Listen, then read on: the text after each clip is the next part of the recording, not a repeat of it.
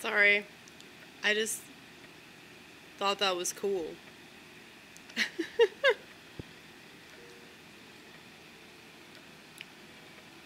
This is the girliest thing that I do.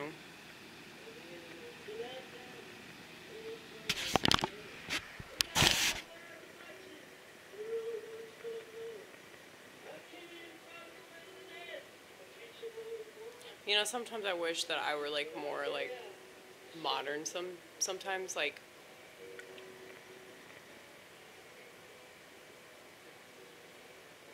I wish that I could like apply makeup and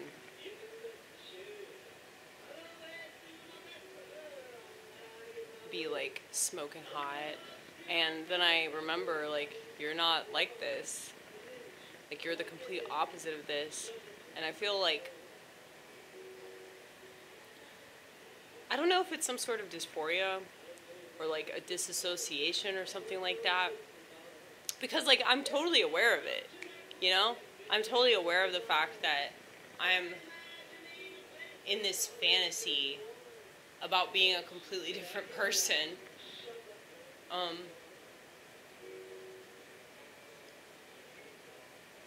But you know, when I was young, it always made more sense to just live in my head. Because, you know, I always had the sneaking suspicion that whatever I was fantasizing about, if I ever tried to acquire that in the real time, I wouldn't be able to acquire it. Because I wasn't supposed to have it.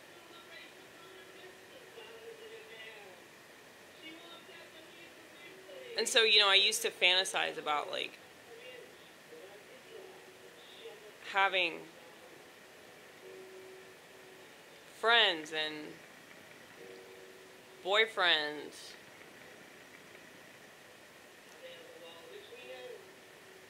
It's just so weird to think about. Like, that for so long, I felt like my mind was consumed with this whole fantasy life of people that didn't even exist. And this idea of myself that was not... I mean, I do think that it is, on some level, like, a part of me. But it's not who I actually am. You know, who you actually are is who you are when you're alone. So, you know, like, I think that's why I have so many videos, because I'm just a very radical person, I suppose. Like, I just have a lot going on. And it's not really like, oh, I want you to see it. It's just more like, maybe it would help you to see it. Maybe it would help you to see somebody actually living their life and not being this fucking contrived, artificial thingamajig that is obsessed with, like, feeding your dopamine deprived brain. You know, like, I don't even think people have a brain anymore. I mean, I just don't get that impression. People don't want to think anymore. People don't... They really just don't want to feel anything. They always talk about thoughts, so they don't ever have to talk about feelings.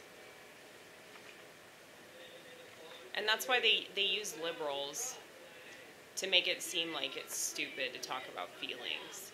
It's really not. That's like a genuine part of your experience, and if you're denying it, you're just a fool. Like, you're a really dense person that probably doesn't have much self-awareness. You know, and I don't mean that to be mean. I'm saying that because I do think it's like some kind of disability if you don't have emotional intelligence. Because you can't see, like, how you're reacting to things and why you're reacting to things. And now you have these like avenues where you can just go and say all this stuff, and you don't have to actually mean any of it. You don't have to be held accountable for anything that you say. So It's like, why would anybody expect the world to not be this shitty? You know, when that's a thing that people are doing on a regular basis.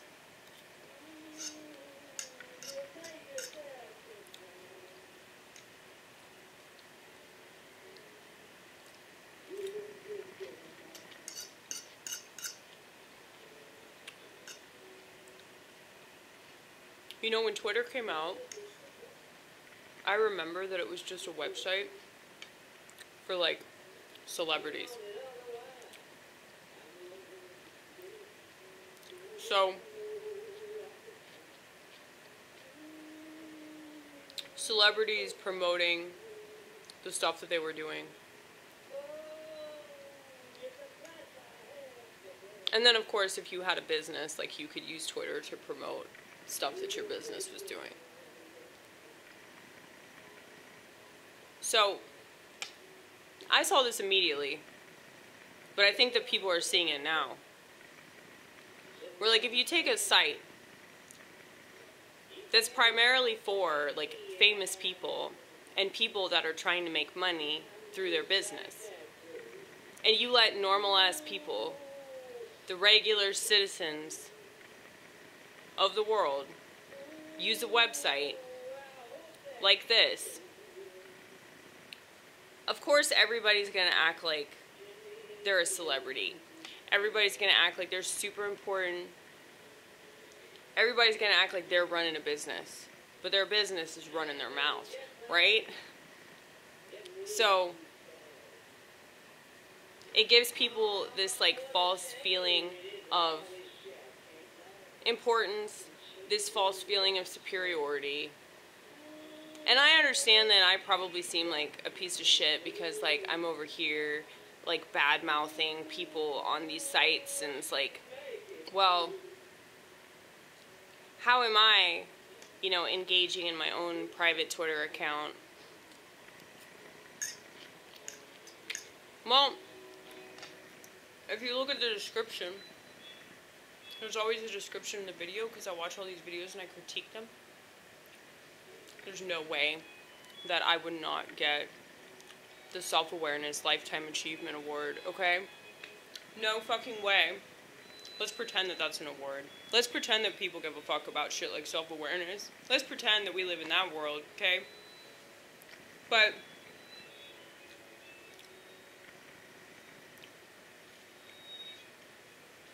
the description box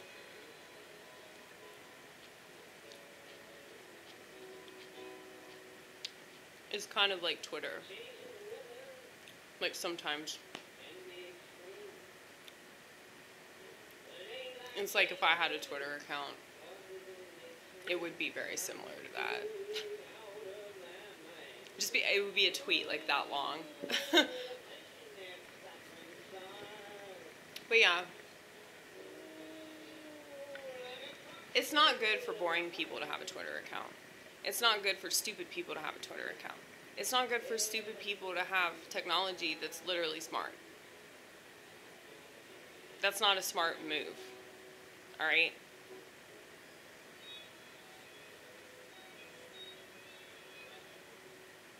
It's like, if you know that you have a weight problem, like, you probably, like, shouldn't move into an apartment complex that's right across the street from a Taco Bell.